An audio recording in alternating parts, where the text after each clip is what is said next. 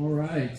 Thank you guys for coming out tonight to the 2021, to make sure I got that number right, the 2021 MH Awards Night. This is our third annual MH Awards Night. We weren't able to do one last year because of COVID, but we're excited to get to see some great projects, see some great work that has been done this year with our Mastery with Honors projects. So to begin with, my name is Brandon Schumann. I'm the Dean of Arts and Humanities here at Midland Classical Academy, and with me is AJ Perea, who is the Dean of Dark Arts and Sciences.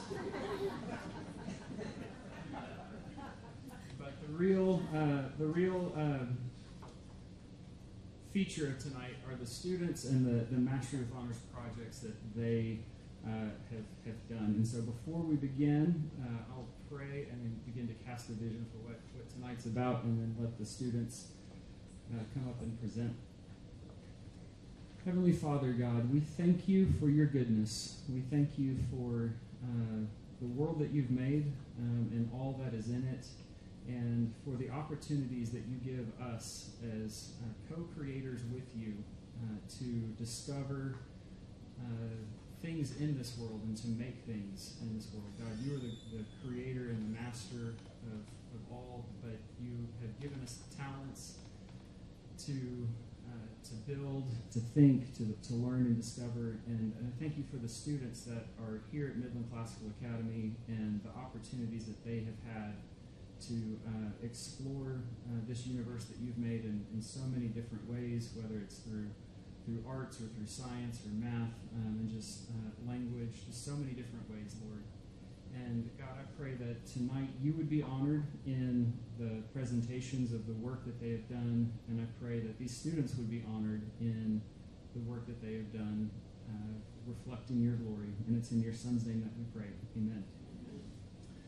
So, like MCA, Mastery with Honors are really the embodiment of what our slogan or our vision is at Midland Classical Academy, of engaging minds, pursuing Christ, and discovering greatness. Mastery with Honors projects are part of Engaging Minds because they use and they grow our different faculties and cause us to question assumptions, consider big ideas, and grapple with challenging tasks. They are part of Pursuing Christ because they are honoring to God and often have a service component with the projects. And then obviously they're a part of Discovering Greatness because they're the products of the best that we can give. And so MH projects, as you guys have looked around and seen, are seldom similar. Measuring them to one another is not comparing apples to apples or even apples to oranges, but Mr. Perea and I often say that it's comparing apples to kumquats. And so the way these projects have come together, how we've selected the 5 winners, part of the MH Awards process, is we had 104 MH projects that were submitted and turned into their tutors this year. And then we asked tutors to nominate projects that they thought stood out, that exemplified the character qualities and things that I'll talk about in a minute, of discovery, wonder, imagination, and arete, and present those to Mr. Perea and I. And then so we had probably about 35 projects that were submitted to us. And then we had the unenviable task of trying to narrow those down so the judges could come up here and actually focus and select on which projects were the winners. And so we narrowed it down to a field of 20 projects. And then we invited 4 community leaders that don't have a dog in the hunt just to come up here and analyze the projects on a Monday night. And so they came up here and spent the better part of 3 hours just looking at all of the 20 projects that were nominated. And so our judges were Dan Thatcher, who was a former MCA tutor. He was kind of a switch hitter back in his day, where he taught all the hard math science classes and all the hard humanities classes of Greek 3. We had that class back in the day, Greek 3 and Great Books 4. And then He's also the father of Noah Thatcher and Hannah Thatcher and Tori Thatcher, who all graduated from MCA. And Hannah came back and was a tutor here for a number of years. And then we also had Caleb Wetherell, who was an outstanding student in 2005 from Midland Classical. Was a Harvard grad, and then was the brother of Josh, Jordan, and Grace Wetherell. Caleb would have been a judge the first couple of years we were doing this, but his sister was in the running for several projects, so we couldn't rope him in. And then Randy Stallings was another judge. She's a stay-at-home mom and was an outstanding student at Midland Classical and graduated from here in 2009. She's an A&M grad, and she's the husband of Tyler Stallings, who served in the military, and they recently moved back to Midland. And then Daryl Jensen, who is an engineer for Honeywell and was one of the co-founders of the MCA robotics program. So those were our 4 judges, and they donated a good chunk of their time to come up here and really investigate and sink in and get to learn about these students' projects. And so they just ranked their projects 1 to 10, and then Mr. Perea tabulated the results, and that's how we got what we got tonight. So tonight, as the MH Awards night, is really about 2 things. First, it's about the students and their achievements. We've come to recognize the greatness that they've discovered through their honors projects, and not only the students that are coming up here that we'll recognize tonight in the different categories of winners, but really all the MH projects that have been done. And so a little bit of audience participation. If you submitted an MH project this year, would you stand up so we can recognize you?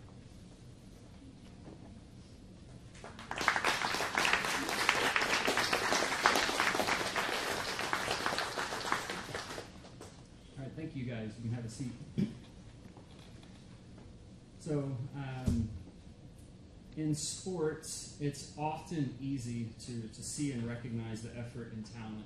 It was fun coming out to the baseball game on Friday night, getting to see Gabe hit his walk-off double with 2 outs in the bottom of the 8th in extra innings. And so it's easy sometimes to see that greatness in sports and come up to a game. But a lot of the greatness that's done in academics, we get to see in the classroom as tutors, or your students get to see that amongst their peers. But even within that, it's often regulated to just room 11 or room 4 or room 2. And there's a lot of great things that are going on in the academic realm at MCA. And so what we wanted to do with this night was to kind of give a chance to let this be the playoffs or district or whatever, so that way we can recognize the great things that are being done by your students and by your classmates, and the great work that you have done, students, to celebrate that, because what you've done is worth celebrating. And so that's the first thing that tonight is about, is recognizing those projects. But another element of it too is it's really for all of us to come up to. This night is about all of us and getting to see the greatness that students have done, because greatness inspires greatness. We hope that as you're seeing what your students have done and what your classmates have done, that you will be inspired to be great in the things that matter to you. Not all of us have the talent that our students demonstrate through these projects, whether it's through art or through science or computer programs. But God has made all of us to be great in something. And so there are things in your life that God is calling you to be great at, whether it's your work, your relationships, or your hobbies. And so there's something in that when you see greatness in something else, even if it's nothing that you have that talent in, it can awaken some greatness within your own life. And so we hope that you come tonight and get to be inspired by that.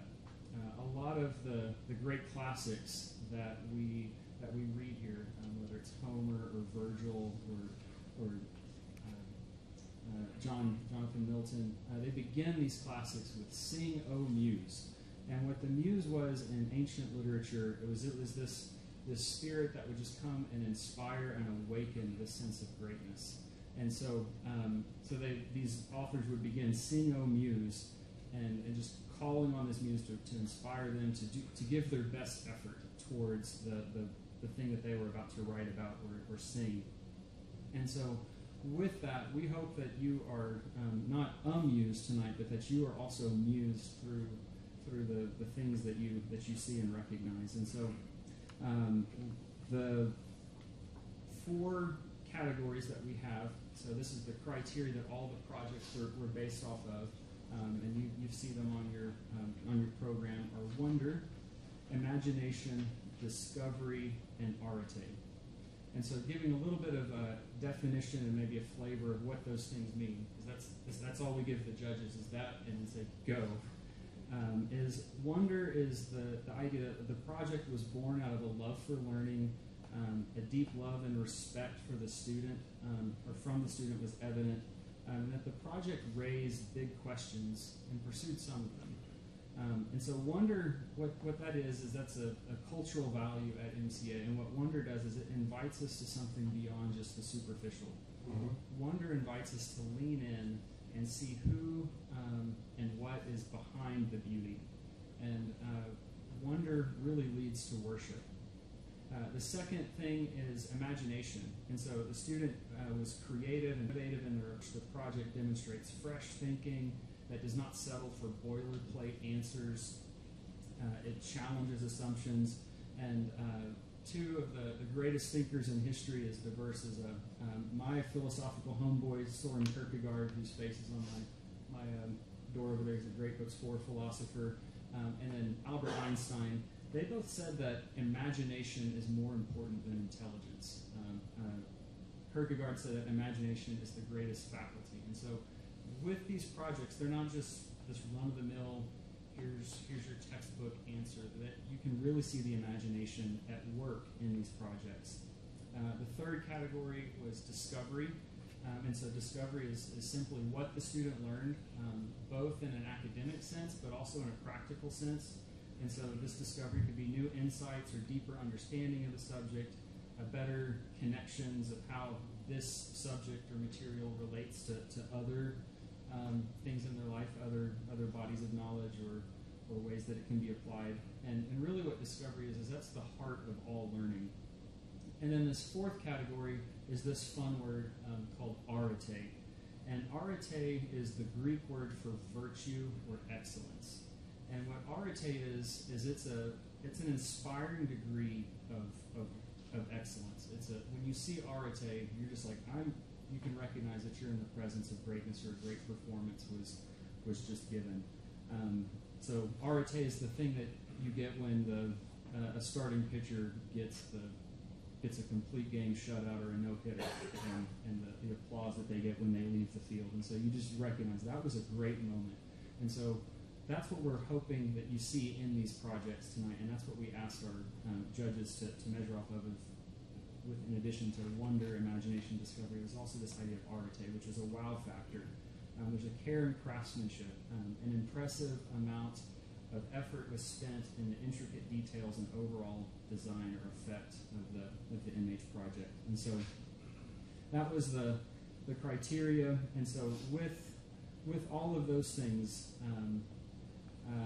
we are excited for tonight. We're excited for these students. We're excited to get to honor them in the work that they've done.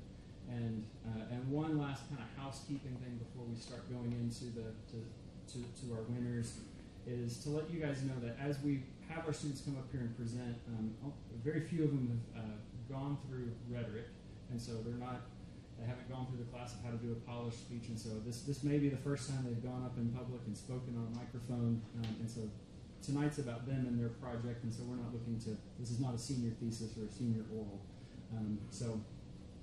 With that, I'd ask you guys to give a round of applause to just all the winners for tonight.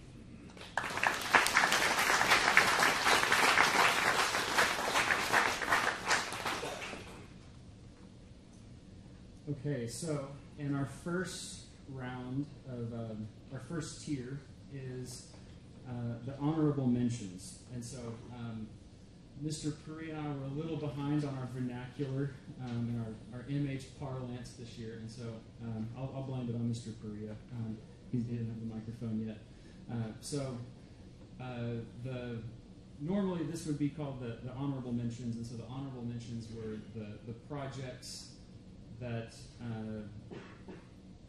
the kind of the third tier of winners. So these are the dean's list. These are the ones that we as deans nominated and presented to the judges. And so we have 4 honorable mentions. And so the first one that I'm going to talk about is Mitchell Fisher. Mitchell was in 8th grade, and for biology, Miss Lord's class, he did a biomes project, and all our honorable mentions are over here in the corner underneath that Michelangelo painting, and I guess the other painting of Jesus washing Peter's feet.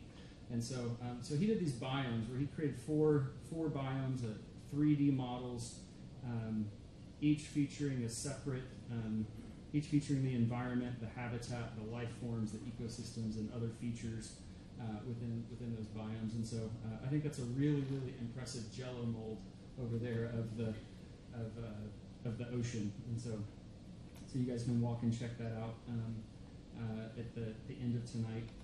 The next honorable mention is Julia Lenkto. You will get to hear from her in a little bit with another project that she did. But for her 8th grade, Julia's in 8th grade, and for Great Books 1, Miss Welch's class, Julia did a series of portraits of Greek gods and goddesses. And so Julia painted individual portraits of several of the major Greek gods and goddesses, and she added different features and incorporated some different mediums to create just a unique effect to highlight not only the image of what those gods and goddesses look like, but also to kind of feature and draw out some of the character of each of those deities. The third project that received honorable mention was a dual project. Sarah Friedman and Melissa Fu, who were sophomores in my Great Books 3 class, they did something that was pretty unique of creating a Hamlet puppet show. So they filmed an entire puppet show of Hamlet and brought a good bit of whimsy to all the stoicism of to be or not to be. And so they brought William Shakespeare's tragedy to life, and then they edited their film too, which took a good bit of work as well. And then the fourth and final honorable mention is Mia Lynn Cochran. Mia Lynn's a freshman in Great Books 2, in Mr. Acuff's Great Books 2 class. And she did a very interesting project that should be near and dear to a lot of you, especially if you were a child of the 70s and 80s, called What's Behind the Force. And so Mia Lynn did extensive research into what the philosophical and religious traditions around the world that inspired George Lucas, who was the creator of Star Wars, what inspired his concept of the Force. And so she brings in a lot of information from Aristotle's prime mover, Christianity, Buddhism, Chinese philosophy, and stories from the Greek and Nordic traditions, and then just does some extensive research of saying, here's where this element of the Force or this part of Star Wars comes from. And so you can really see her passion for Star Wars that was, I guess, passed down from her by her Jedi mom. And so you can look at that, the information that she had over there and see that. And so those are our 4 projects that were honorable mentions. And so with this, we're going to move into kind of the second category of winners, and these are judges' finalists. And so these are ones that the judges said, these are projects that we want to recognize of recognizing that these went above and beyond. And so we've got, Mr. Puri and I are going to do a little bit of a tap dance of, I'll present a couple, he'll present a couple, and so when we call your name as a finalist, if you would come up here and we can recognize you and your project and give you your certificate. And so, Mr. Puri, could you bring Miss Callie Doak's Feminism project, Feminism Through the Years project? Callie, can you come up here?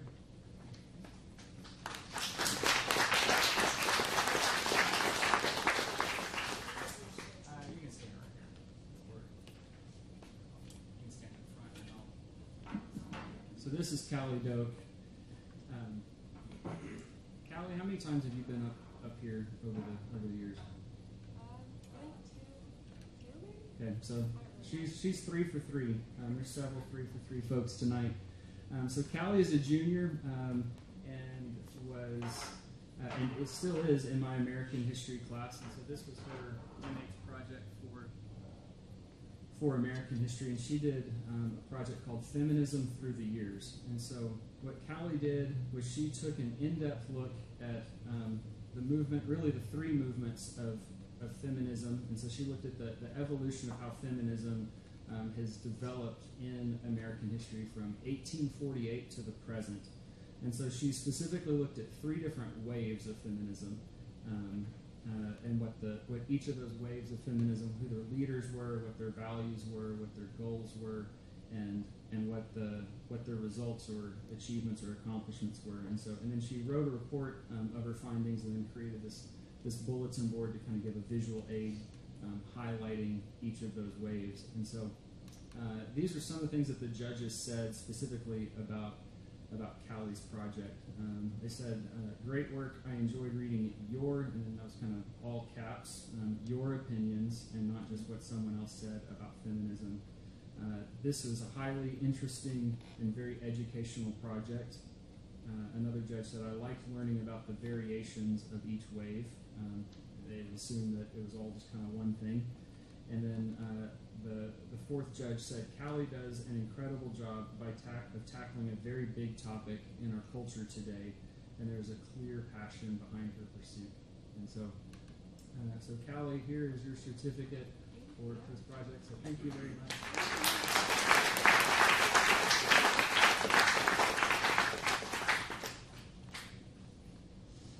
All right, next up we have another 3-time award winner. So this is Harper Hightower. So Harper, if you can come up here.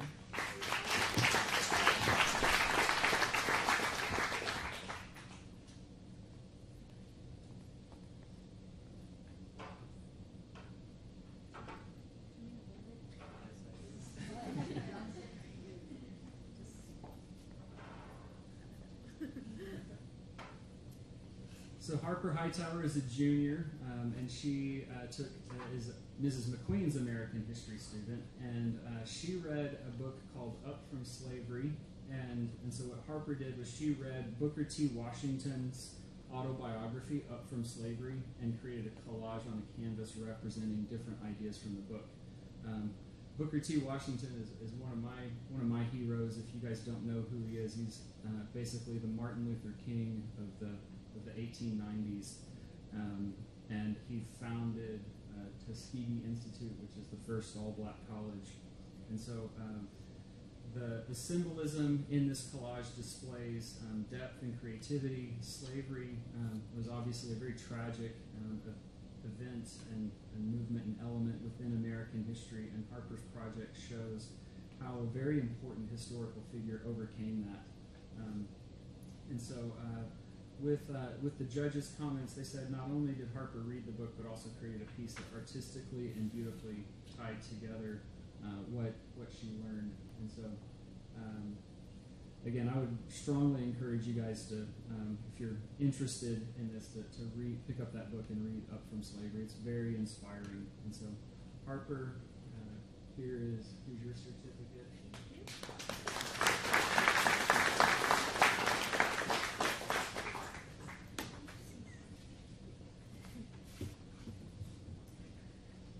And then now that's enough of me, and we're going to let Mr. Perea come up here.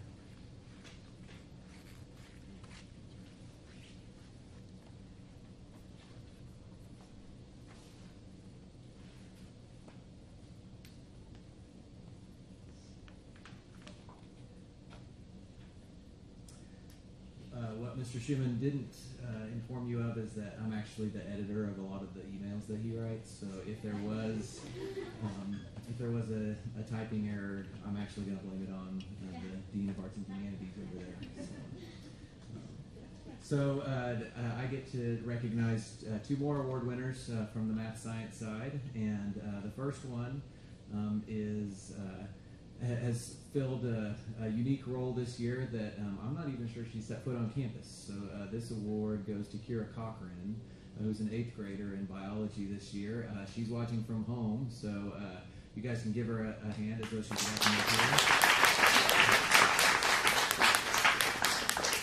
Also, this is a difficult one to show you a binder full of science experiment notes, but we're going to do our best. So Kira did a project on the, let's see if I can get this up here, on the efficacy of different types of antibiotics as they battled against probiotics. And so she has a pretty interesting study up here that I guess I took some pictures of, that you'd be welcome to come up here and look at as well. One of the judges commented that he was a little nervous that she was finding prescription drugs somewhere and wasn't sure how she got her hands on all these things. And I spoke with her mother this week and found out that her dad is a chemist, so I do understand that they were legally acquired, so that was good to find out. Try to give a more telling summary than that. Her tutor says that she constructed an experiment with a hypothesis and a lab report with amazing talent. She very thoroughly explained her steps, including her materials, and documented her results. Her efforts were detailed and intentional throughout the entire report.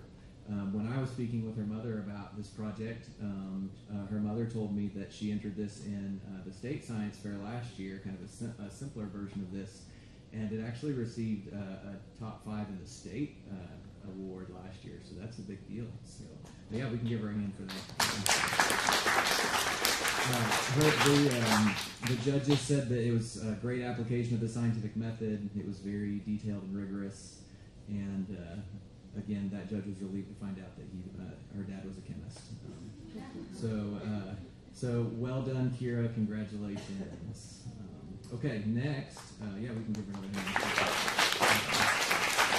So next we do have this young lady here with us, and it's another biology student, and it is Julia Lankto. So come on up, Julia.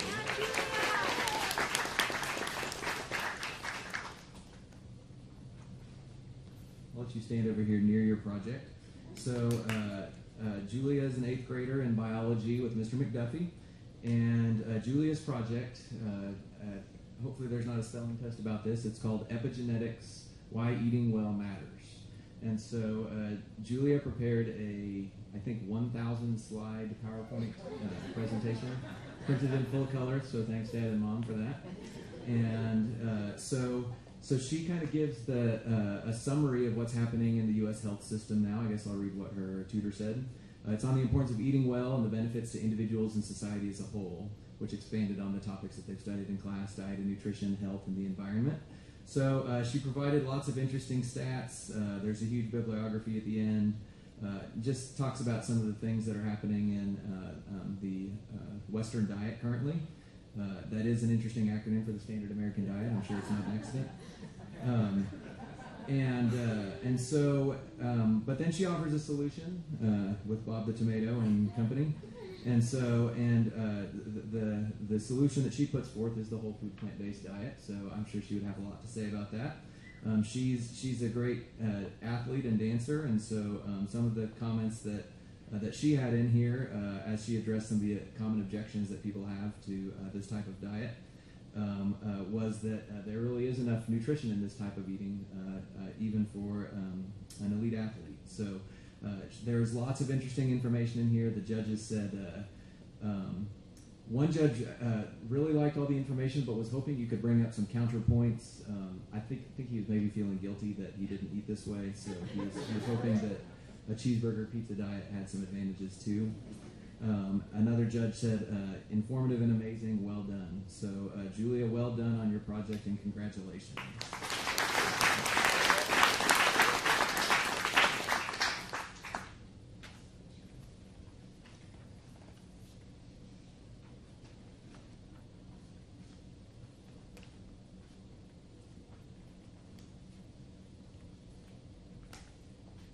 All right, I'm back.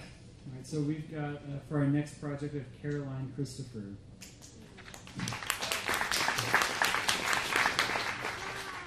And so Mr. Cree is going to start getting some of this up on the TV for me because I'm technologically challenged, so I guess it's 4-1 for the dark arts.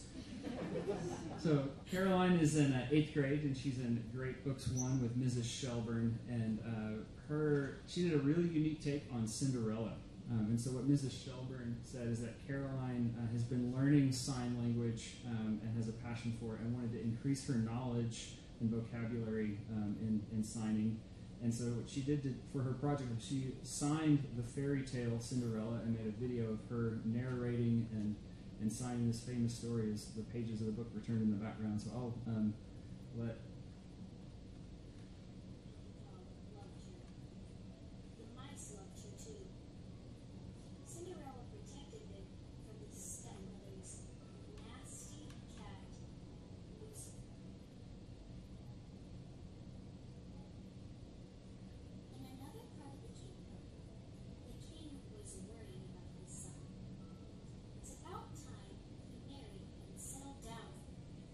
The Grand Duke. We will have a ball tonight. All right, so this goes on for 8.5 minutes. So this is a very impressive piece.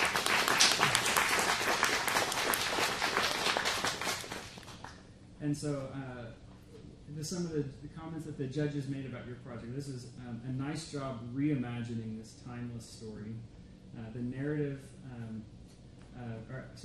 this took place beyond the required hours to complete. This took a long time to do, and her passion is very evident in her retelling. And then Caroline is obviously a hard worker, and that they really loved your expression as you're getting to share about Cinderella. And so, Caroline, here you are with your...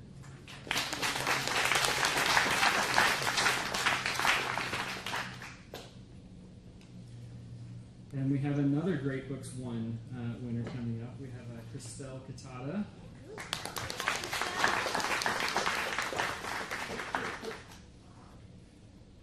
And so I'll let you hold this.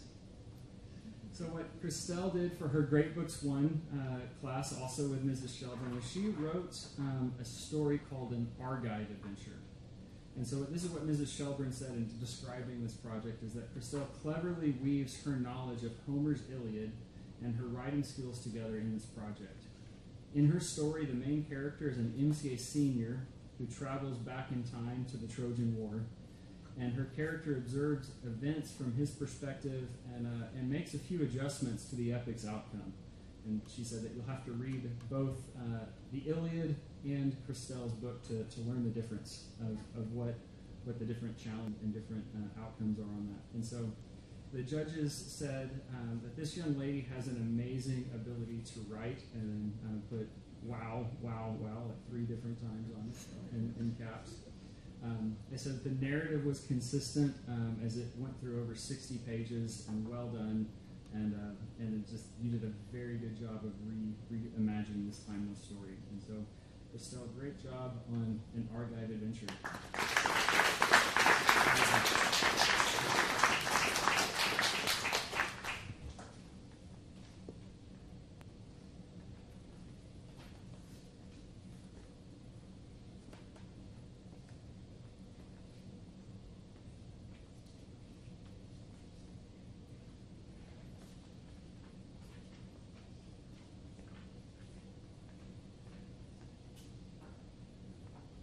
Just a few too many props here for me to keep up with. I was hoping Mr. Schumann would be a better Vanna White, but that's what I asked. Too ugly. All right, so this project is for another young lady who is not with us tonight. She's just across campus at the grammar school. She didn't consult us before she planned her senior celebration party tonight, her graduation party. So this project is Casey Miller's. So let's give her a hand. So Casey's a 12th grader in anatomy class with Miss Lord, and as you can tell, her project is on the facial muscles. That's a hard thing to say. Say that 5 times fast. Okay. Casey covered all 4 categories of wonder, imagination, discover, and arete. This is what her tutor said 100 times over. She hand-painted all the muscles of the face, while accurately in color and location identified their scientific name. Her work brought to life the text images that she was shown in class, and her painting is amazing, right? So the panel, as they described it, said Casey's love for learning can be clearly seen in her artistic output, yet she displays a sense of discovery as the work is biologically accurate. Another judge said it's a very intricate visual. It's Grey's Anatomy type work, not the TV show. Would love to see the purpose of each muscle explained. So this is a magnificent painting, and let's give another hand for Casey.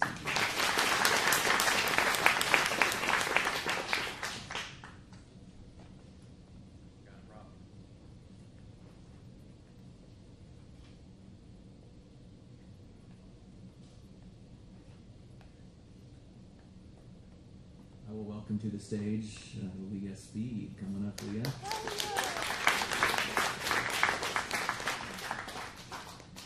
I think, was Casey, has she been up here all 3 years as well? Or just 2? She's been up here all 3? What about you? Okay, yeah, so this is Leah's 3rd time up here. So well done, Leah. This project was for anatomy class as well. And because it's a bit difficult to show, I took a few photos so you could enjoy it. Hopefully you won't have to put any of this into practice anytime soon. It's called The Basics of Trauma Response for the Everyday Man. So if you find yourself in a situation where trauma has been experienced, you would be glad if you had Leah's project in your purse or wallet. Okay? So maybe she can print you a wallet-sized version of this. Sold in pocket size next year in a store near you. So her tutor described it this way: Leah took her love for learning and clear passion for trauma response. Very interesting passion, Leah.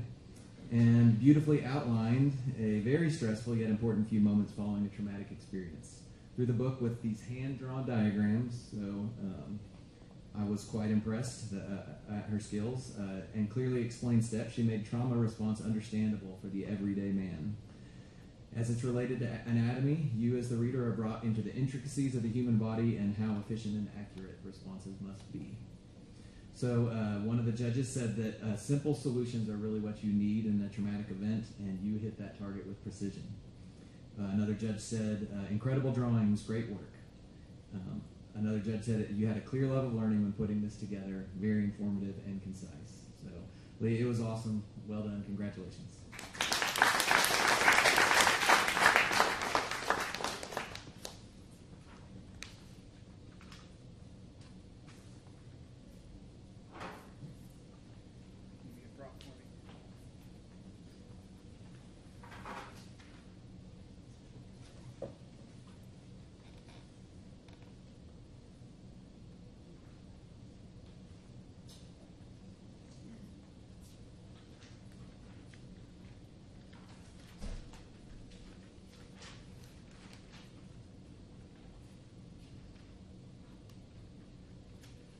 All right, so for our next finalist, we have Anthony Scaglione, who's a freshman.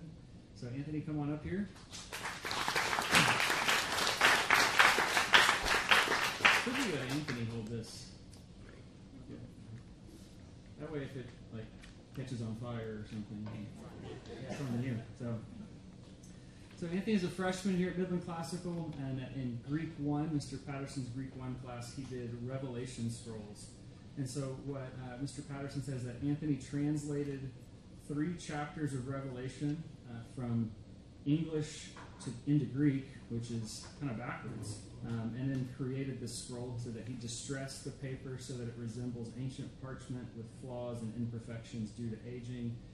And what this project does is it enhanced Anthony's Greek vocabulary and syntax, as well as his knowledge and familiarity with Revelation.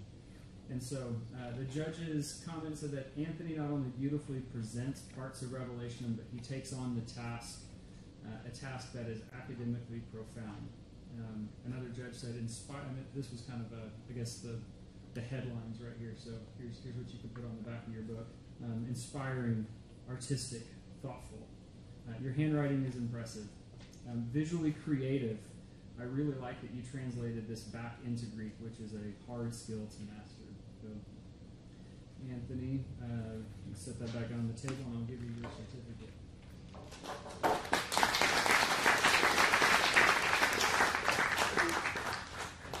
Thank you.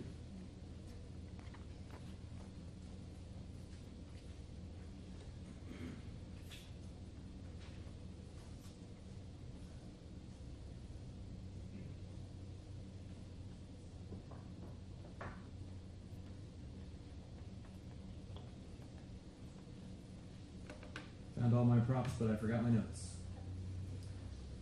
Okay, next up is a math student, Nathan Swallow. Come on up, Nathan. Come stand on this side of me. So Nathan tried to answer one of the deep existential questions of life: who is the greatest basketball player of all time? And applied his algebra knowledge to answer that question. So here's who's the second greatest basketball player of all time behind Gabe Beatty, I think is really what the question was. His tutor says that Nathan compiled career stats for 4 NBA legends: Kobe, MJ, Wilt Chamberlain, and LeBron, of course. So then, using a formula that Nathan developed, he calculated which player should be considered the greatest of all time, which is GOAT, for those of you who have been asleep for the last 10 years. This involved an analysis of averages, career and season averages, and a weighting system that includes team championships. So this is all here in this binder for you to look at and see if you agree with or disagree. So you got your game highs, your lifetime achievements, and then this is the page where all the dirty work happens with what Nathan compiled to come up with the answer. And I'm actually not going to tell you who he said was the greatest of all time. So if you want to find out, you'll have to come up here and read, okay? So one judge said a definite wow factor behind this project, the way that Nathan created a formula to determine the GOAT, was thorough, insightful, inspired, and intriguing. Another judge said this is the kind of analysis and conclusion drawing that I would hope an engineer at our company could do. So I guess that's maybe a job offer. Very impressive use of data to draw conclusions. So Nathan, congratulations and welcome.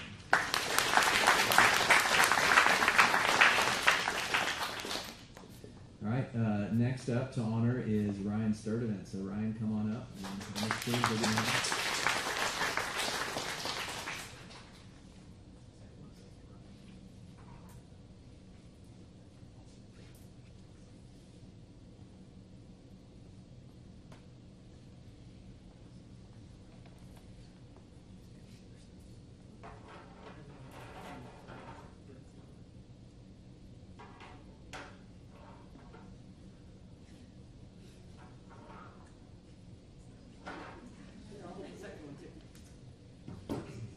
So Ryan is a junior at MCA. Thank you, Mr. Schumann.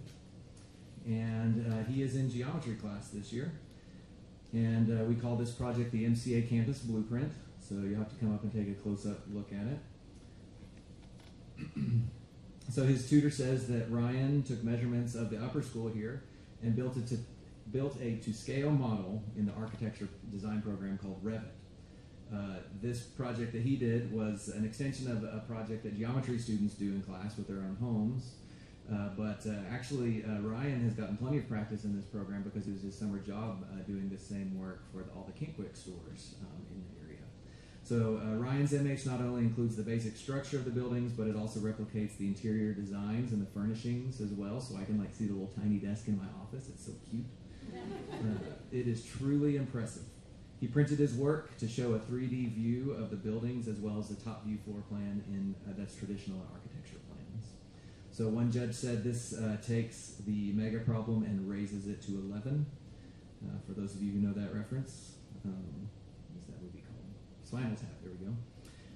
And then another judge, who is actually an architect, said Revit is difficult, very amazing, all caps wow, well done. So Ryan, all caps wow, well done, congratulations.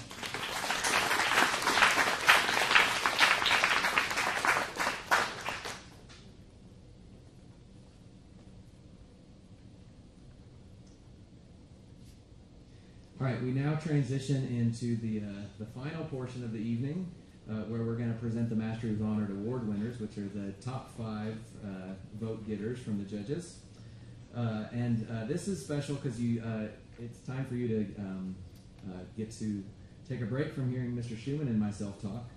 And each of these 5 winners are going to get to share themselves what went into their project. They'll present a portion of their project, if applicable. And then we'll also leave time for a small number of questions from the audience, if you have any. Okay? So our first recipient of the 2021 Mastery with Honor Award is Paul McMillan. So come on.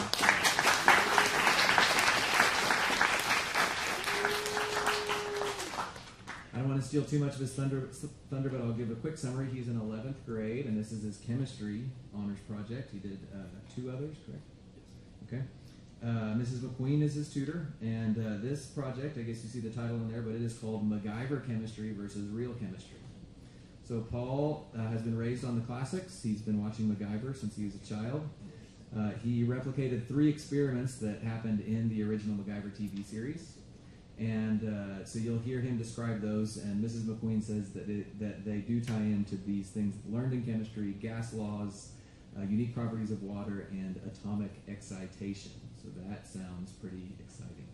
So Paul, take it away, and then I'll add a few things that the judges said as we wrap up.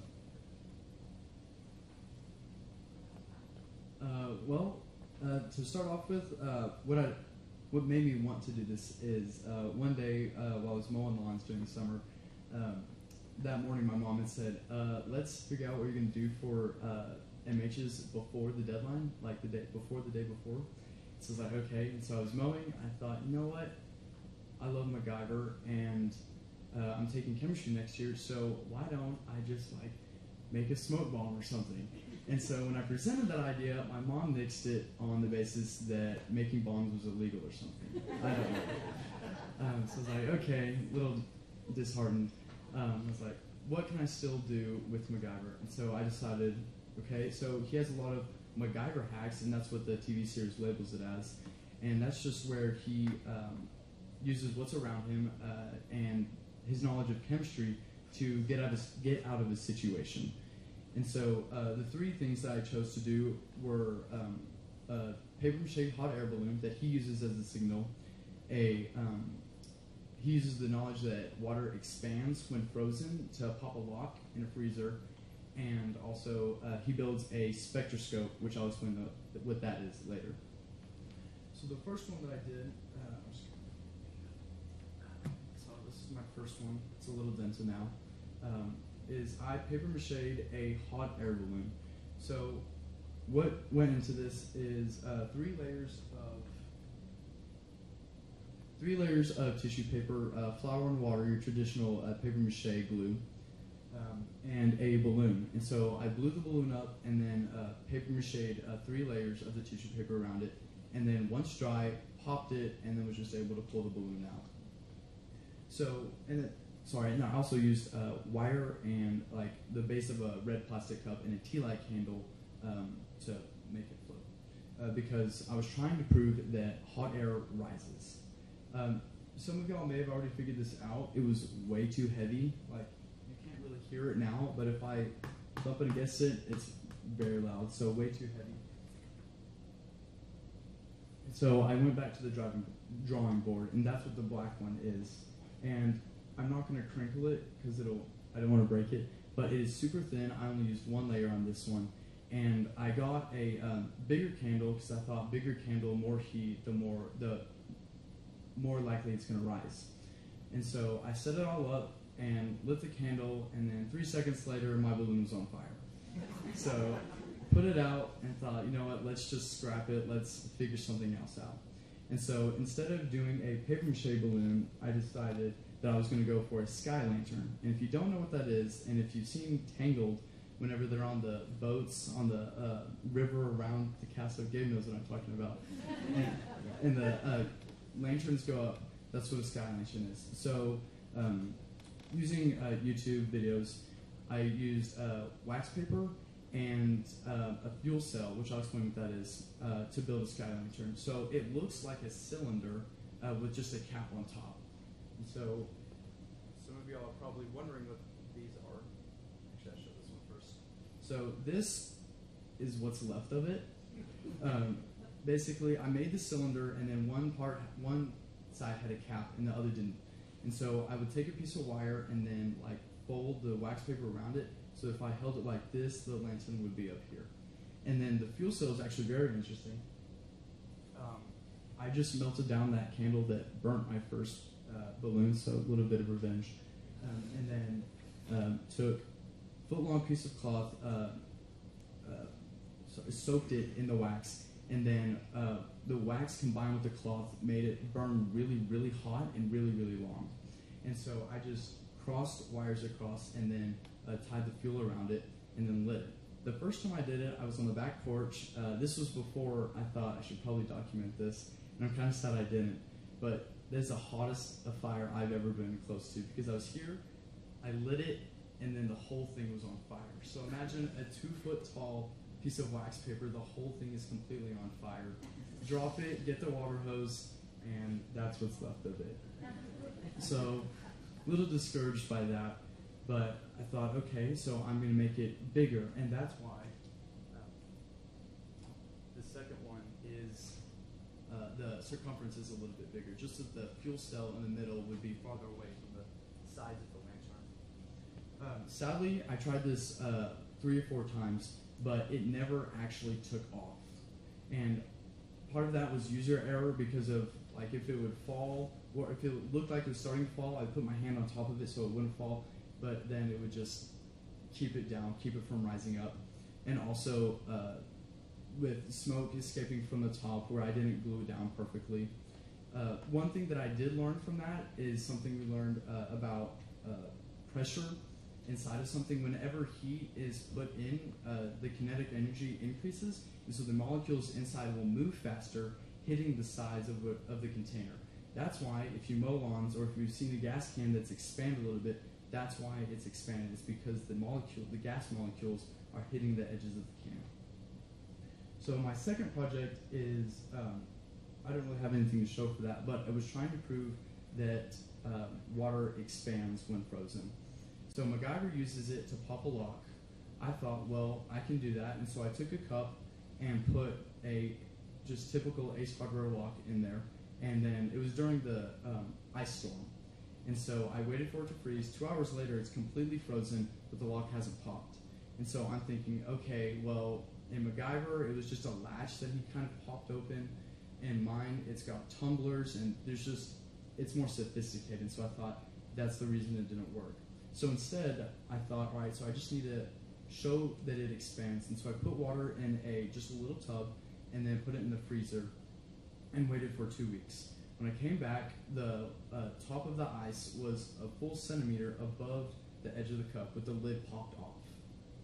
So the reason ice expands that way is because water, when it's just like in a water bottle, the molecules have no specific arrangement. But whenever it freezes, the water molecules are separated into hexagon crystalline structures, and so the molecules are farther apart. Therefore, it's going to take up more space. For my third and final project, I built a simple spectroscope, which what a spectroscope does, and well, a spectrograph is it shows how different what elements going through light. We lost the mic. It's not good. I can be loud. Yeah, with different elements coming through, like through the air, and with light going through that, we can tell the size of the wavelength by how big the light is. And so if you've ever seen a CD, like you've seen the rainbow or whatever, you've played with it a little bit. So what this does is, I can get it back in here, on top, if you can see, there is a little slit cut in the top, and that is where the light is going to enter. So what you do is you stand under a light somewhere, and then you look through the peephole. We got it over here.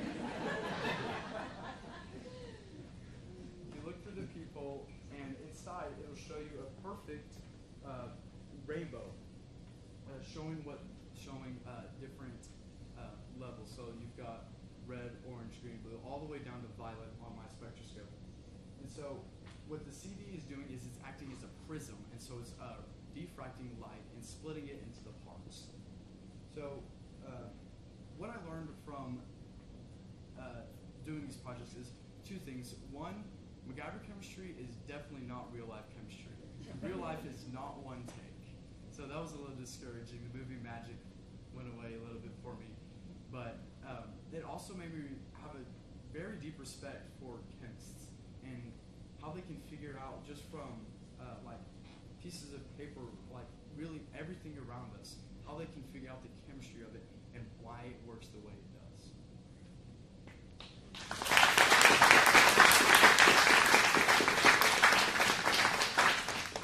So I had a deprived childhood, Paul. I haven't seen much MacGyver, so I haven't seen the episode where he escaped from the freezer. Did it take him 2 weeks to pop the lock too? Did not. That would have been a really sad end to MacGyver's career. So he solved it better than you did. Let's see. So did you have trouble picking your 3 experiments out of your MacGyver shows?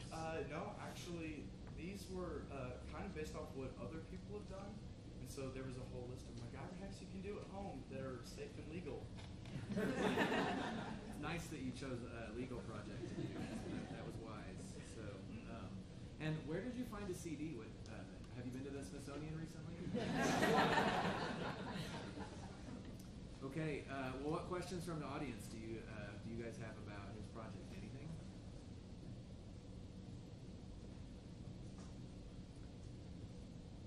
Well, Paul, you gave a very thorough explanation of your project, and we certainly enjoyed it. So congratulations for being a 2021 awards recipient. Well done.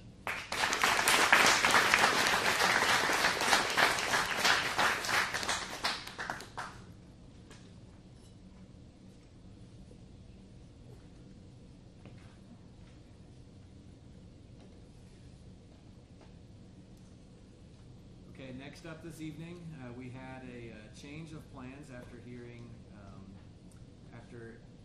Paul's life lessons about choosing projects carefully and wisely. The next one up here will be Lucas Lacey. So come on up, Lucas. So Lucas had a great idea of a project and asked his mom. I'm putting some pieces together here. And he asked his mom if he could build stuff to blow it up, and his mother said no, but he did it anyway. So this project is for chemistry with Mrs. McQueen, and it's titled The Chemistry of Model Rocket Engines. So the tutor says that Lucas determined the chemical reaction that takes place in a model rocket engine. He then built an engine experimenting with different materials and used stoichiometry to determine the necessary ratios. And this relates directly to what was studied in class. So I don't forget, like I did with Paul, I'll say some of the things that judges said. The project shows a great love of learning, a great sense of discovery, awesome relationship between academic knowledge and real-world design. Please use your powers for good. All right, so we will let Lucas talk very loudly and present for us here.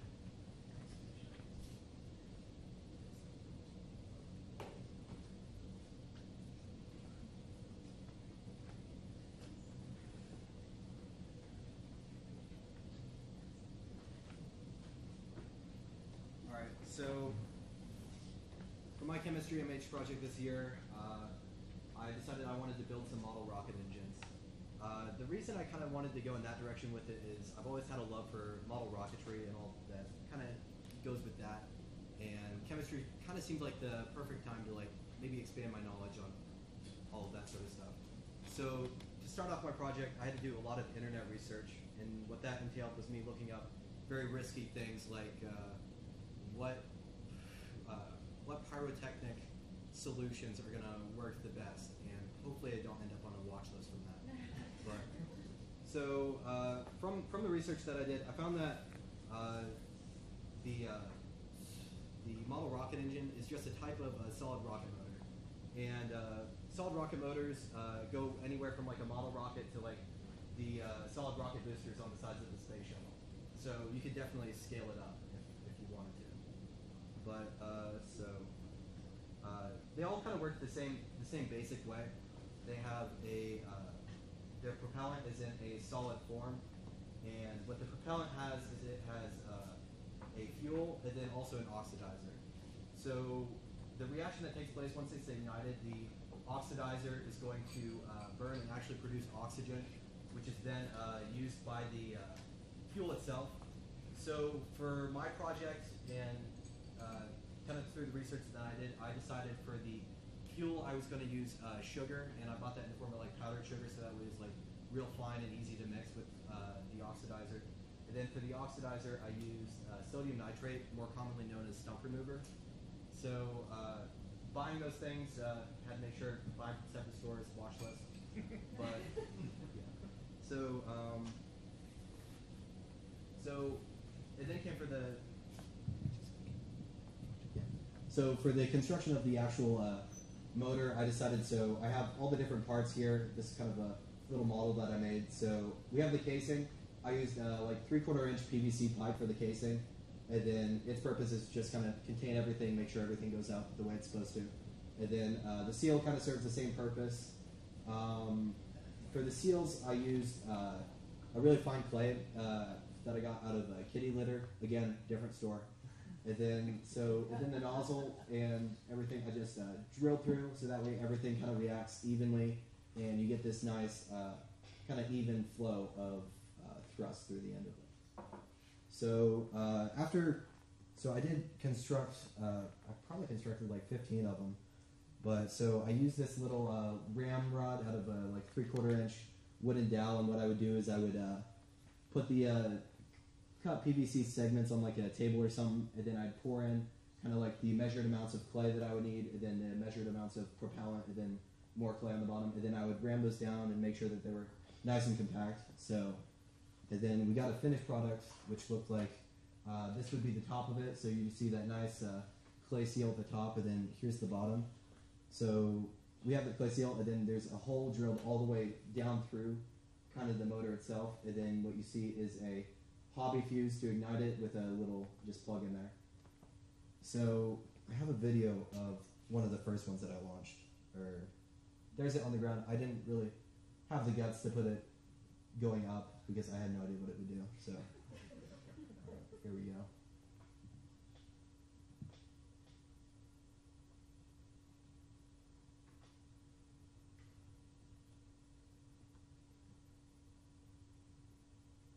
So that was about half the burn of that one.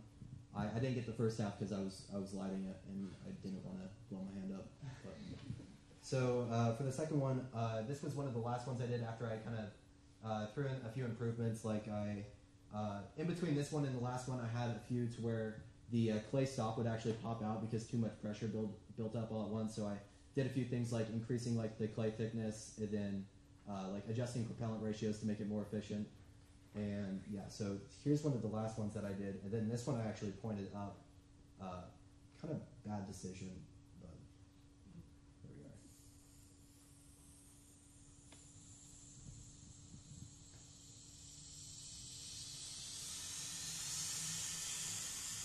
Yeah.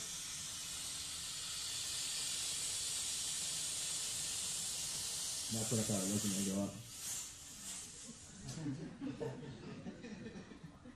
Yeah, so that nervous laugh there at the end kind of sums up the project. Yeah. I had a lot of fun. Hopefully they still let me on the plane for junior trip. But, yeah, that's what I got.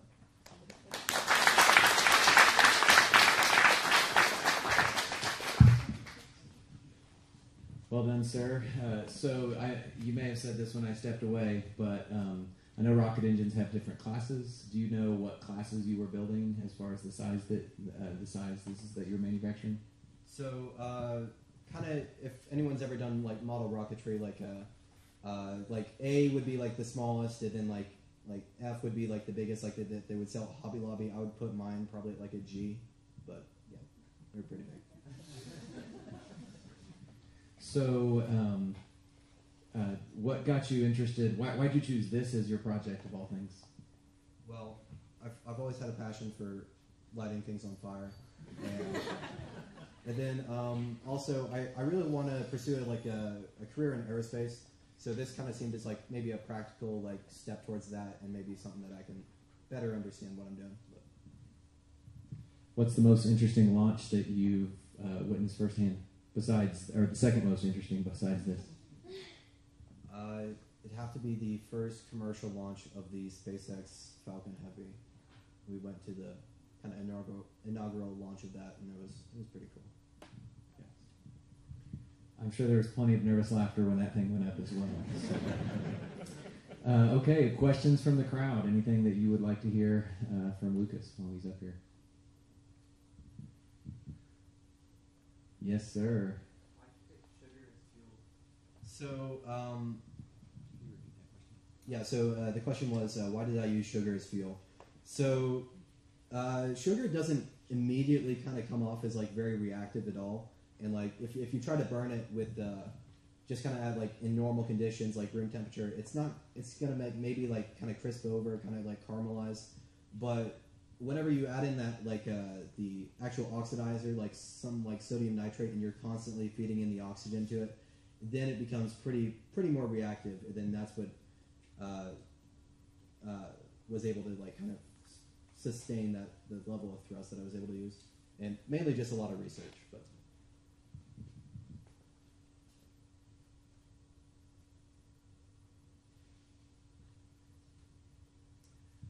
All right. Well, Lucas, congratulations. It was a great project. Well done.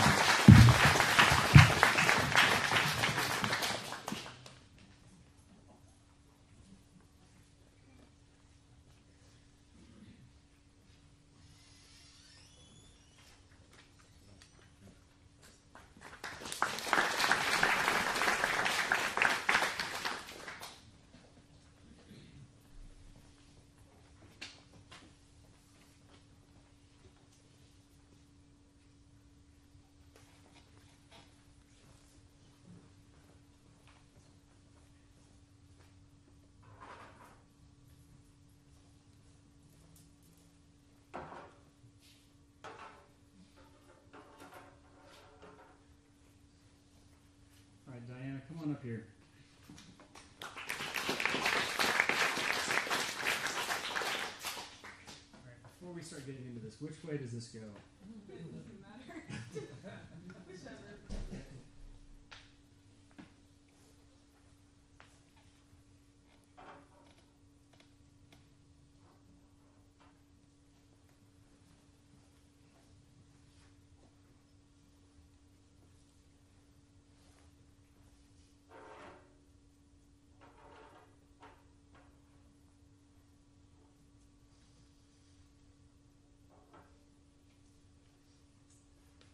All right, so Diana, you can come on over here a little closer. So Diana is the first person we've ever had that has got 2 awards on the same night. So she's a top 5 for 2 different classes. So you'll see her again tonight. So for her first MH award was for Mr. Acuff's World History 2 class, and these are abstract art interpretations. And so what Diana did was she researched various forms and styles of abstract art that they learned about in their World History 2 class, and in addition to some other artists and styles from the same period that the class didn't cover.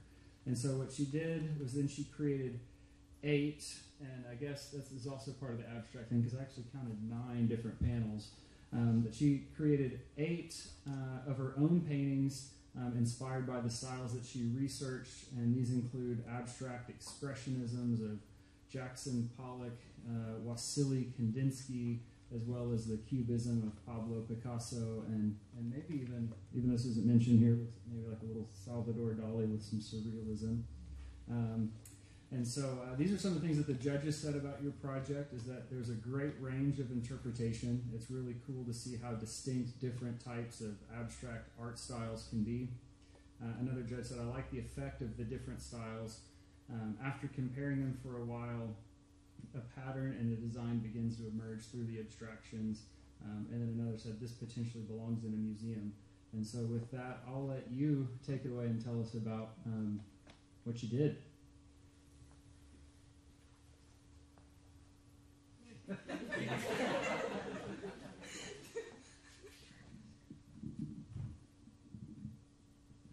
is that better? Sure.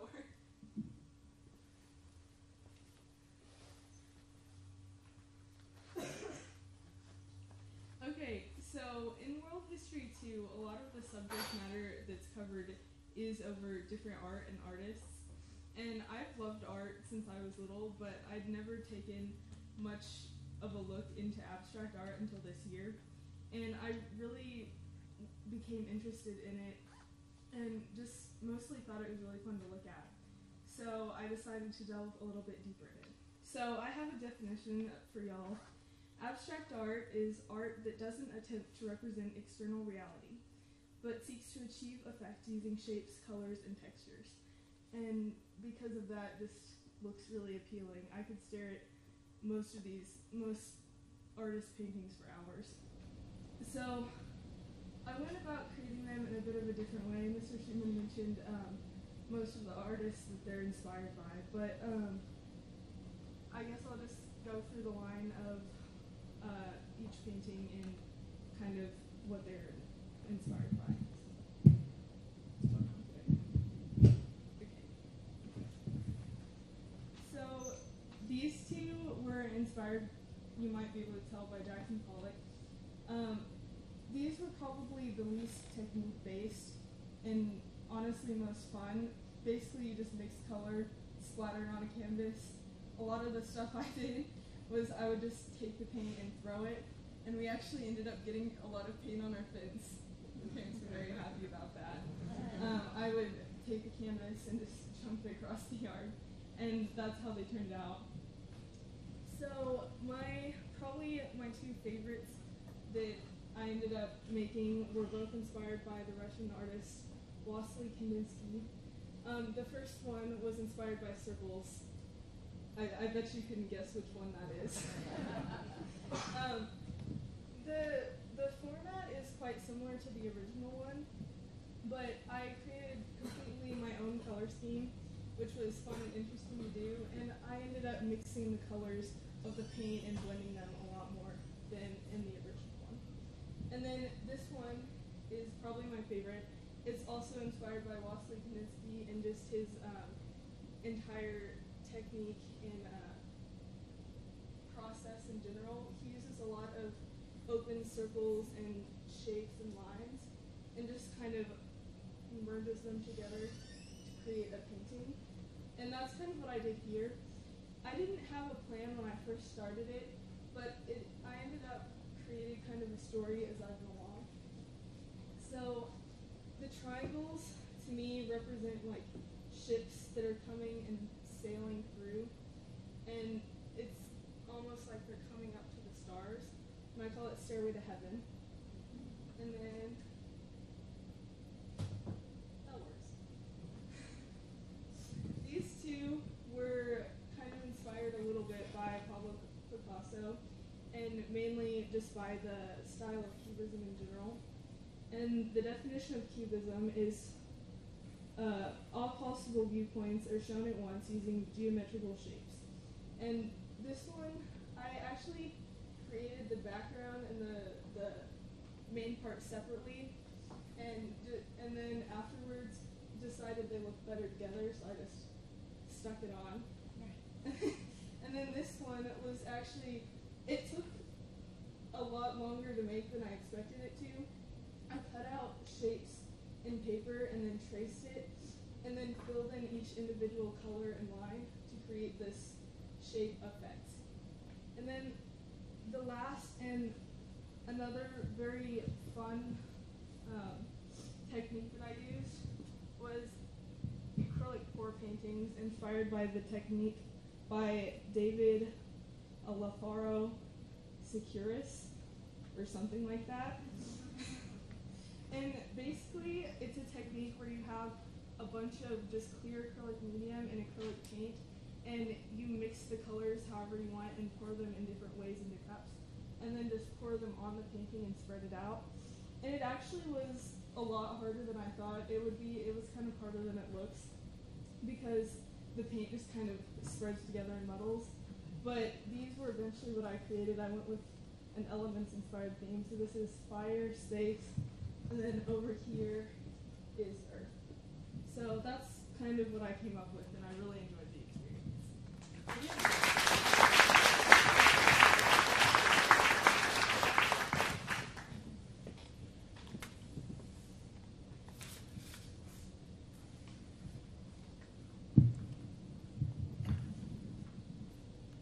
the schneid yet.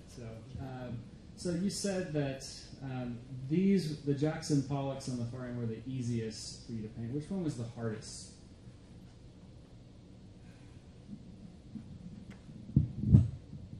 Honestly, all of them were really enjoyable to create, so I didn't think about how hard they were, but probably the puzzle piece inspired one right there, just because it was so tedious to fill in. All right, what questions do you guys have? What is your favorite medium to use? Great question. The one I'm most experienced with is acrylic paint. That's what all of this is. But recently I've been really liking oil painting. Liking oil painting? Yeah. That works. Close enough. Any other questions? Gabe. What about abstract art kind of like grabbed your attention that made you want to like do abstract as opposed to another form? It was the form of art that was most new to me that we learned about. And also, I've just always liked looking at it, and I was like, oh, this is cool. I'll try this. So. What other paintings have you done that have not been abstract? Just kind of whatever I'm feeling. We did a project in world history where we pick a painting and then just a painting style and do that. And for that one, I believe I picked post-expressionism. And that was of a dancer who was in a mountain range. So that's an example. Mrs. Perea. So for those of us who are less sophisticated and haven't learned to appreciate modern art as much and abstract art, do you have any tips to appreciate it better? So I'll summarize that question. For those of us that are not familiar with abstract art, do you have any tips to help the rest of us be able to appreciate it better? I think obviously everyone's going to have a different opinion, and if you don't like it, that's totally fine.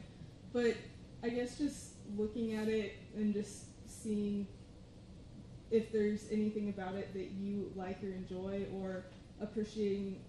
I think a lot of times people think that abstract art just like is done just because and no thought or work was put into it, and definitely for some of that it's true, but for some of it is inspired. I think especially like the Wassily Kandinsky ones, they do have thought behind them. All right, well, thank you very much, Diana. So here is your certificate.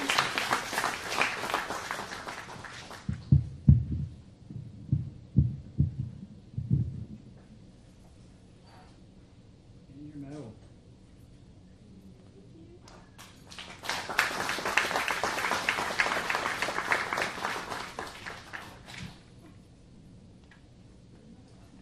We are nearing the end of the evening with cookies and decaf coffee on its way. Looks like I got my notes.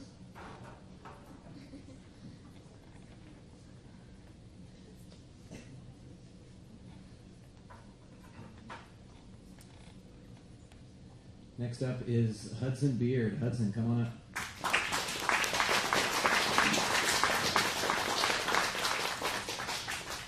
Hudson is in 8th grade. He is tall.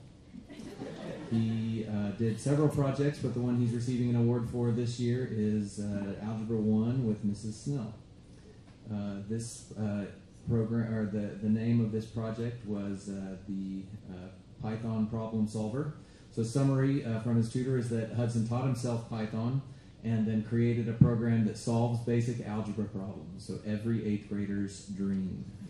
So from factoring to finding the slope of a line, Hudson's program can solve many types of problems. His hope is to use this skill to grow a deeper understanding of algebra and other math classes he takes, and hopes to help other students marvel at math. I was telling my 7th graders about this project, and they're like, I wonder if I could pay him to help me do math. So he could be an entrepreneur soon. All right, Hudson, tell us about your project.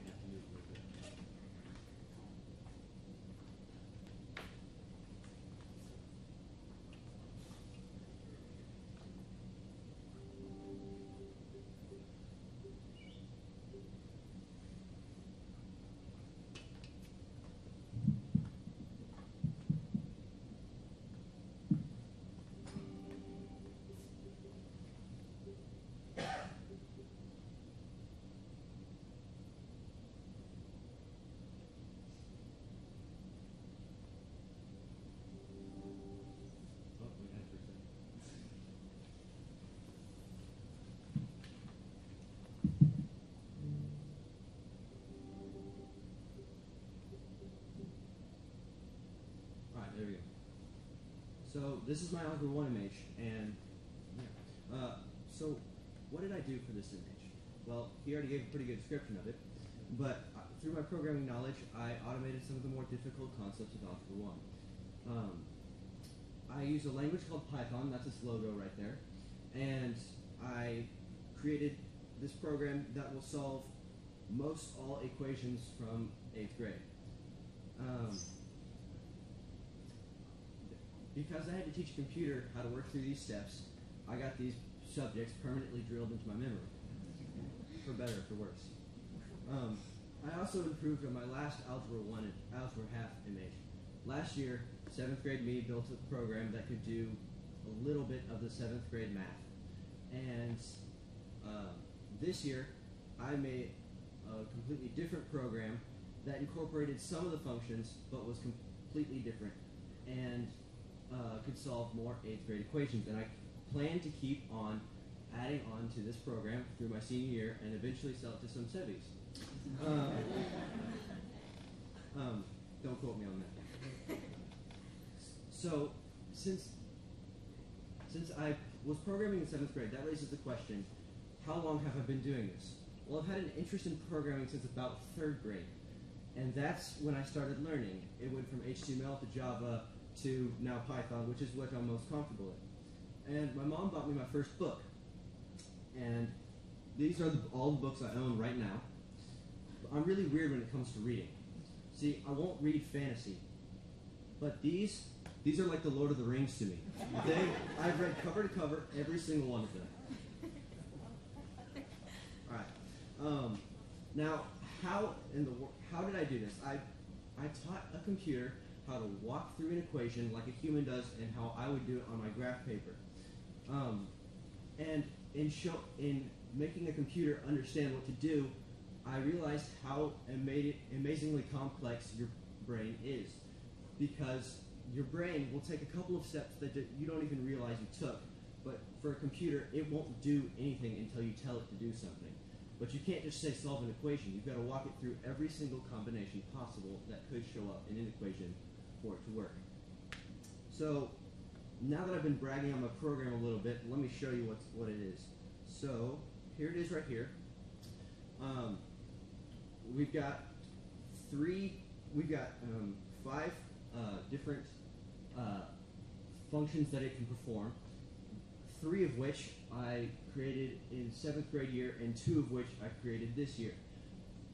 The ones I created this year were far more complex and took way more time than all 3 of the other ones combined. So now I'm going to give you a little bit of a demonstration. So I'm going to go for solve for x, and I'm going to enter a simple equation that x would be equal to 2, just so that we can test its capabilities. I push OK, and it says x is equal to 2. Now, it doesn't have to be x. Despite what the button is called, I can change it to A, and it'll find the letter and then change it. Now, it doesn't have to be this simple. It can be even more complicated if I need it to be, and it'll still solve it. And then we've also got graph equation, which it will solve simple equations that you learn in 8th grade. So we've got this equation right here, and we push OK, and it comes up, and there's a graph with the line. And you can move around, see exactly where it hits, just to make sure that you put it down on your homework right. So you can tell that it exactly hits on 5.0. Then we've got factorize, which it'll factorize some numbers, and it can handle some pretty big numbers. And so now that you've seen what my program does, I'm going to show you a little bit into the source code. Not too much.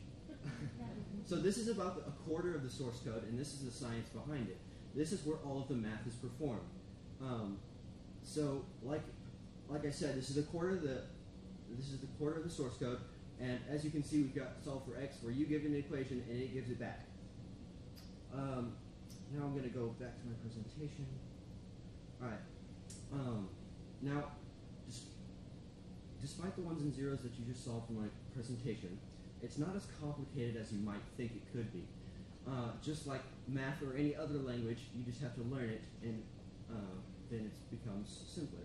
So programming, Python, to me, is a second language. I read it, write it, understand it. Branching off of that, here's a piece of simple code that, using basic logic, you can say, oh, that makes sense. And so why in the world would I ever spend so much time on a computer? I would bet that everyone in here has used Python without knowing it every day. So here are a couple of applications that Python is used in. Google, Dropbox, Instagram. It runs in the background of Netflix. It runs almost all of YouTube and 21% of Facebook. So if you use any of these applications, you're using Python, which is what I'm learning to do. There's also many career options to this for someone with this knowledge, like software developer, quality assurance engineer, game producer, data scientist, machine learning engineer. The oil business uses Python. There's some opportunity out here. Logistics management and hacker. Or ethical hacker. And that's about all I have. Is there any questions? Is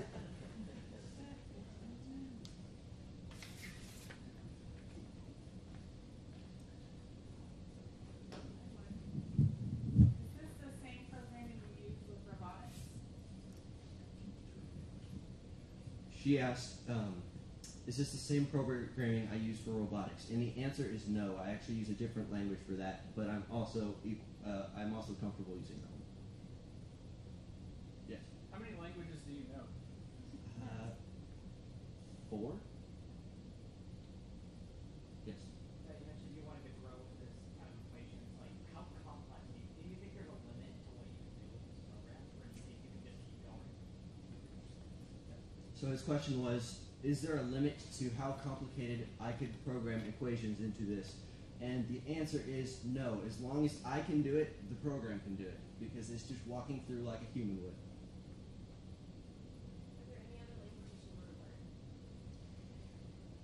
The question was, are there any other languages I would like to learn? And yes, I think I would like to get into C++. Yes. Why do you like coding so much? Like, what makes you passionate about it? The question was, why do I like coding? And it's just like any other hobby, like basketball. It's just, that's where I find fun. I mean, it's favorite pastime. Yes. You mentioned ethical hackers. Do I need to like change the password to my phone? Or Not a bad idea. He did come to my office a couple months ago triumphantly and said, I know the school Wi-Fi password. Don't you dare tell anyone. So I hope that he keeps in mind this whole ethical portion of the hacking thing that he is speaking about. So, a few things that the judges said about Hudson's project. The project is incredible. This guy took a Python class in college, and there's no way that I could have come close to building even this. I am amazed. Somebody says Python is a great skill to have. Come work for me someday. And this is incredible, an amazing accomplishment, said this judge. So, this guy, it really demonstrates a love for learning. If you can't tell, he comes to my office, is like, look at, and now for my next trick. Put another number in here. Watch what happens. So, Hudson, that was great, and congratulations. Well done.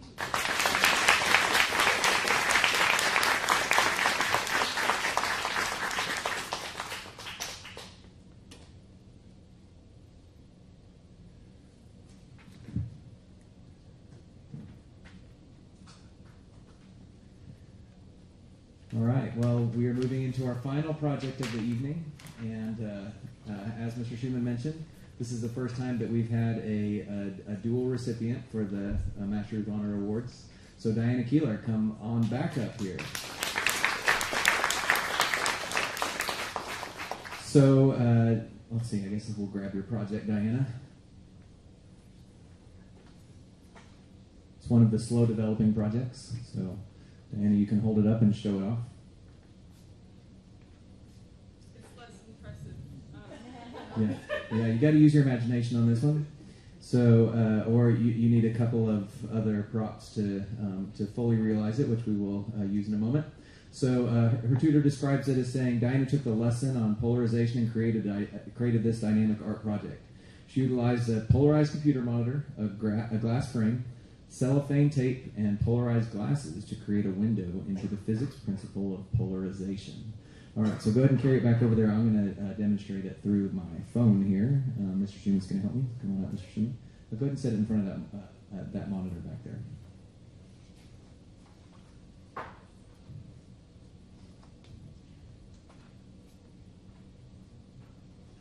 Oops, I unplugged the Apple TV a moment ago.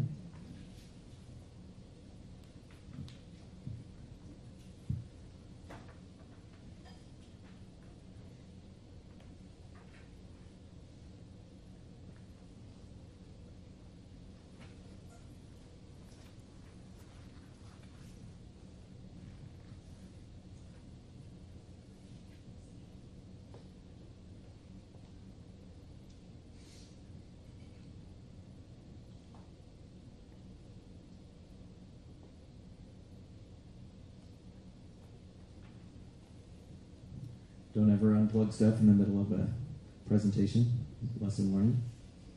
Okay, here we go. And now for Diana's next trick.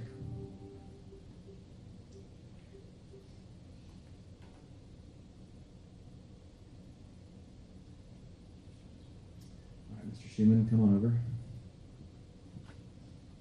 If you'll just aim the camera at the monitor over here. Yep. Okay. Enjoy. Impressive.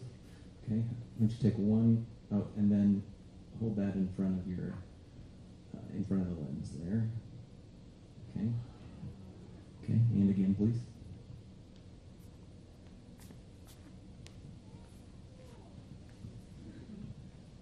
If you'll rotate that.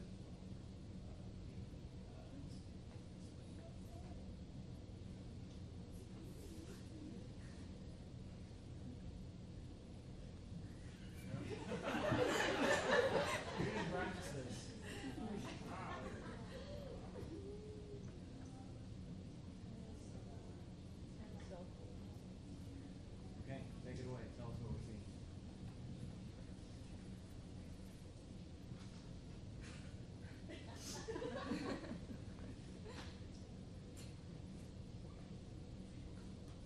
Okay, so in physics this year, we did a unit on light and optics, and part of the unit, Mrs. Westfall gave us some tape and told us to put it on the plastic part of the binder on our notebook, and she gave us these filters and showed us that using a screen, we could create different colors with it. And I thought that maybe I could use this to create something a little bit cooler, and that's where the idea for this image came in. So the idea behind polarized light travels in wavelengths in waves. So there are different forms that this can come in. The normal light that we see just in general is unpolarized light, and it's where the waves just scatter throughout an area. But when you have a filter or something to polarize the light, it can make the wavelengths into a singular direction. So we can see this utilized in this project using different plastic materials. So the reason this works is cheap plastic illustrates this phenomenon because light bends with imperfections of the plastic, and using a filter with a screen allows us to see these imperfections and linearly polarizes the light through the plastic. So as far as the creative process goes, we decided on a picture frame because that would just be more aesthetic, and I put the tape directly onto the glass.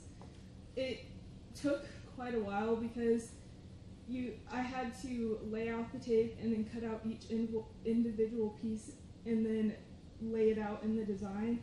The problem was the tape doesn't show up very well with only one layer. So each piece is layered about 7 times on the frame to make it use that kaleidoscope effect.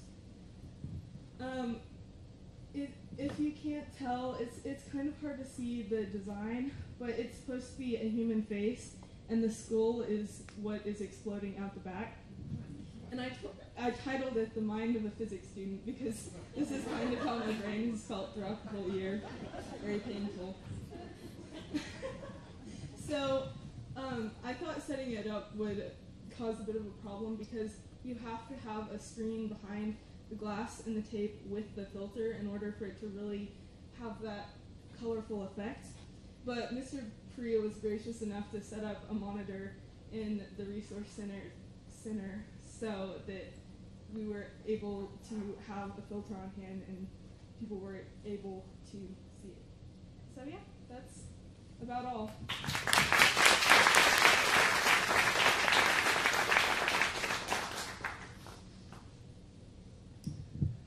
Okay, so let's see, Diana. Well, I guess I'll make one comment, and then we can ask a couple questions. But I guess this is a great illustration of discovery, as you experience every day in physics, having your mind explode. And it's also one of my, I guess another great accomplishment that you have is to be up here for an arts and humanities project and a math science project. And so the way that you blended science with beauty was really magnificent here, so well done. What questions do you guys have in the audience? Yeah, go ahead. How long do you think it took you to cut out the shapes of the tape? The question was how long it took me to cut out the pieces of tape. Honestly, I have no idea. Spring break. Just, I spaced it out through spring break, so I don't know. And there's little bits of this tape all over our house. Tape's all over the house and probably all over the fence with the paint. So it's the gift that keeps on giving. She mentioned that I set this one up, and I set it up on one of those computer desks over there, and I didn't anticipate this, but it was really good planning on my part to put it right outside of my office, because that ooh-ah factor that you guys have when it's like, okay, why is that thing in front of that monitor? Here, hold this. And they're like, what is happening? Please explain this to me. And so it was really fun to see people's minds being blown by Diana's project. So any other questions from the audience? All right, well, Diana, congratulations and well done.